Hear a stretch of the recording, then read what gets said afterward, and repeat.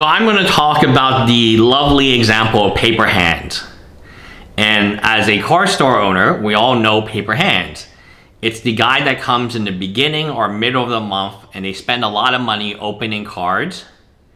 And you tell them, I've seen you before and I kind of know how this ends. Are you sure you want to buy this box of cards? Because if you open it looking for the Chase Magic, Flesh and Blood, Code Foil, whatever you're looking for, Luca card, it's very unlikely that you will make your money back, especially if I were to buy the card back from you as the store.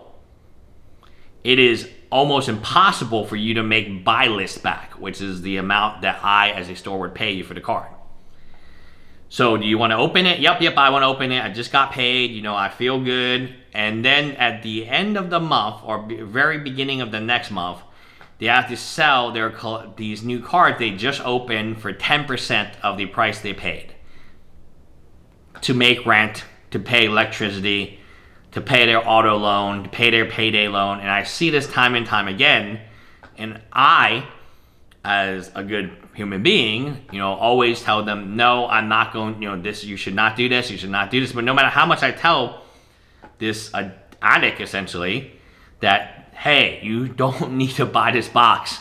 You can buy these singles, you can, there's so many other ways for you to do this more logically than buy a box, hope that you open the card that you're looking for, that the most valuable card in the set, if you will.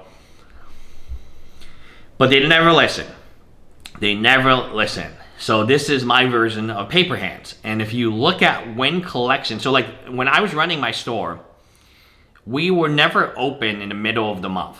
We would only open in the end of the month. So the last week or the last few days before the month ends, and the last few days, the first few days of the month. So, let's say the month has 30 days. We'd definitely be open 28, 29, 30, 1st, 2nd, 3rd.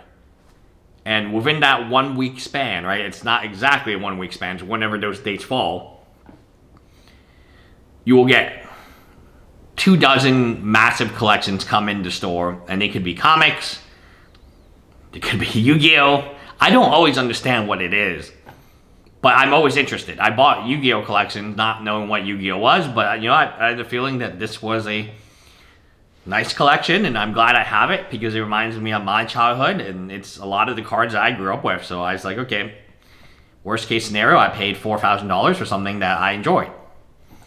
We bought a bunch of Warhammer. Again, they were really well painted. I thought they were a good deal, but again, I don't collect Warhammer. Recently, we buy anime figures, but that's something that I know about.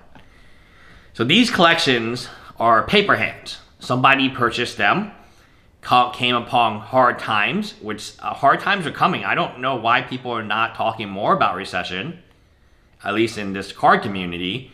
But if you talk about what factors can affect my card price the most, a recession would be number one. If there's a recession, then luxury products will not be purchased. Now you might say, oh, well, what about the COVID-19? What about those?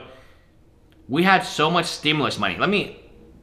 People think the stimulus check was a lot of money. $1,400. Well, $1,200. I don't know how much it was because I didn't get it. But imagine the amount of money, the trillions. You know how billionaires are evil to like AOC and that group, Bernie, even though they are millionaires themselves, but billionaires are the evil people in our society. $1 trillion is 1,000 billionaires. And they print that money like candy. My neighbor, he stole $16 million from PPP loans. Go on the news. They're catching people left and right for PPP loan fraud. And these people are not taking $1,400, let me tell you that. They're taking $14 million a pop. So we were in a time where Dallas and cards were really, really hype. And the reason it was hype because there was just so much money in the system. If you own a company and you took $16 million PPP loans, yeah, what's a $10,000 card to you? You're $16 million. You didn't do anything. You just applied and they gave the government just deposited $16 million in your bank account. What are you going to do? You're going to spend it. I remember the first time the Lamborghini store in Houston didn't have any Lamborghinis anymore. They sold out in one day. As soon as the PPP loans dropped, the first set of PPP loans dropped, Everyone went to a Lamborghini store and bought every single Lamborghini they could find. Some people, like my neighbor, bought 2 of them because one was not enough. And he paid over the sticker price for both of them, as he proudly said so on his Instagram. That's not happening anymore because, unfortunately, we cannot print as much money as we did back then, and we have a better understanding of COVID. We do have a war in Ukraine right now that is progressing along, and that's another reason to print more money, I guess. But paper hands. The reason that people have paper hands is very simple. We're going into a recession. You're going to need that money for toilet paper. You're going to need that money for food, electricity. I read you a list of things that went sky high in price. Things are massive. The reason things are really expensive right now is because supply chain issues. So that thing, even if you had the money to buy a new car, there are no new cars to buy. Because supply chain issues. The semiconductor chip, which is still somehow broken. I don't know why they haven't been able to fix it in 2+ years, but they haven't. And if you want to buy anything else that you need to survive, food, I just read you know, products, eggs, 13%, dairy, like any of these things are more expensive. Gas, you might be like, oh, what does gas have to do for transportation?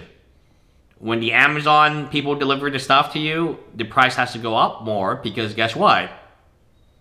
Like, this would be pretty obvious. Amazon needs gas to fill its trucks with.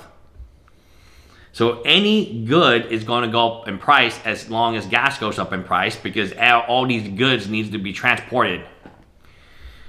So long story short, not many people are talking about recession. Everyone's still, you know, paying for their monthly services and their monthly market mover apps and their monthly, you know, to protect the slab of a slab. We now have a slab protector for a slab. Fantastic, my gosh. The slab itself wasn't protection enough. We now need a, you know, slab protector. We now need to display our slabs in little tiny. Oh my gosh. I mean, I can't imagine. I used to play Magic cards without sleeves. We didn't have play mats, we didn't have sleeves, we didn't have any of that. We just Ziploc bag, put the cards, put them in the backpack, and off we go. Now imagine the kid. The kid's got to get, you know, his slabs, got to get slab protector, he's got to have a nice display, he's got to have a play mat, multiple play mats, he's got to get, you know, a Tolarian Community College deck box to put all his cards in. He got to get like a Zion case, you know, a briefcase to carry around. You gotta be kidding me, right? Man, at least when I grew up as a kid, we didn't have any of that BS. We were able to enjoy our childhood. We didn't stand in line for Leonhardt's Pokemon thing for 12 hours. I mean, you see how painful it is for the kids. Why would you as a parent bring your kid to wait in line for 12 to 14 hours to get a slightly discounted pack? And maybe it took you 10 hours to drive there. So it took you 10 hours to drive there. Maybe, you know, you get there and now there's a 12-hour line. Now you wait for 12 hours, you get a pack, you don't even get to meet Leonhardt because Leonhardt's too cool for you. And then you go home for 10 hours. Just let the kid play Minecraft, my dude. Like, come on. The kid is not into it. I know for a fact no little kid is going to want that. If you give them the choice, hey, do you want to play Minecraft and sleep over with your buddy for a weekend? Or do you want to come with me? You can meet Leonhardt. They'd be like, oh yeah, let's meet Leonhardt. Leonhardt, yeah, great. And then you wait in line and there's no Leonhardt. Crushing. But hey, that's what happens when 99% of the hobby are just scalpers and grown-ups pretending that this matters to their kids. But anyway, hi guys.